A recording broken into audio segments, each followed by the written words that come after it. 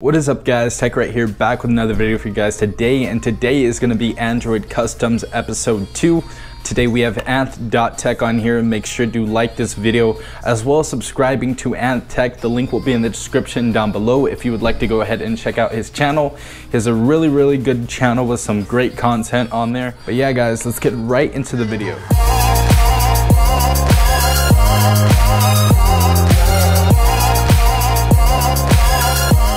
My name's Anthony, and you might know me from my channel, Anth.Tech. And I also do technology stuff just like Stefan, and you can go and check out my channel down below. And also huge thanks to Stefan for inviting me onto Android Customs, and this is going to be episode 2. And my smartphone of choice is going to be the S8 Plus, and this is wrapped in the slick wraps, ebony wood wrap, which looks awesome. So I'm going to go and show you a little bit of the specs and how I use this device on my daily basis. Okay, so first off I'm going to give you a little bit of specs on the S8 Plus, and it has a 1440 by 2960 display, which is actually a little bit odd, and that's because of the ratio, which is 18.5, which is different than the normal 16:9, and that is why it has that odd resolution. Other than that, this has an 83.32% screen to body ratio. That means that infinity display is really awesome and minimizing the bezels, which makes the phone look great. And also the camera is 12 megapixels, which is also snapping those awesome photos that you see taken on the S8 Plus.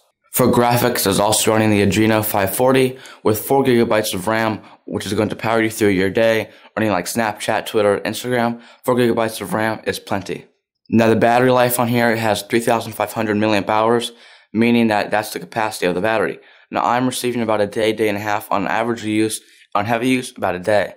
So I definitely like this phone, especially for the battery life, and just a great smartphone. So let's go ahead and head into what apps I use on my S8 Plus. And no, I do not use a custom ROM or launcher or anything. I just use the default one coming from Samsung out of the box. Okay, so here you can see on my screen, and as you can tell, there's not too many things on here.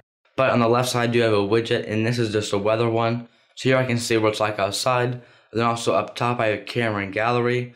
Below that is Google Chrome and also calendar, so I can see what's going on for the day. Below that is clock, and then the YouTube folder. Here in the YouTube folder is the YouTube app, Creator Studio, Google AdSense, and also subscriber count, so I can see what's going on. Then Chase. Then into the Google folder is Google Search, Google Maps, Google Drive, Play Music, Play Movies and TV, Google Duo, which I don't really use, but it's still in here, Google Photos, the Play Store, Google Home, Earth, and Translate. And then the next folder is Social Media, and here is Twitter, Snapchat, Google Hangouts, Facebook, Instagram, and Call Recorder. And the call recording app is featured in my top 10 Android apps for the last episode, and there'll be a card above, you can check that out. Then here in entertainment is IMDb and Netflix. Then here under home and other is Nest, so I can see the cameras, Philips Hue, so I can control the lights behind my desk, and also lights in my room. Also Chipolo, so I can track different devices, and Parcel Track, so I can track different packages that I'll be receiving. And also Dashlane for password managing. Below that is shopping, and here's just Best Buy and Starbucks. Then after that under games is Mario Run, Clash of Clans, Spinner, Don't Judge Me, but I still have it in here. Then also Roll the Ball and Mini Golf 3D. Now those two are also featured in the top 10 Android apps. Also carded buff for that one, same as car recording. Then here I have VR, and here's just Oculus and Samsung VR. Next to that is going to be Spotify. Then down below is the phone, messaging, and then Gmail. Okay, that's going to wrap up my part in Android Customs. And again, this is the S8 Plus, and that's how I use it on a daily basis. And thank you again, Stefan, for inviting me onto the show.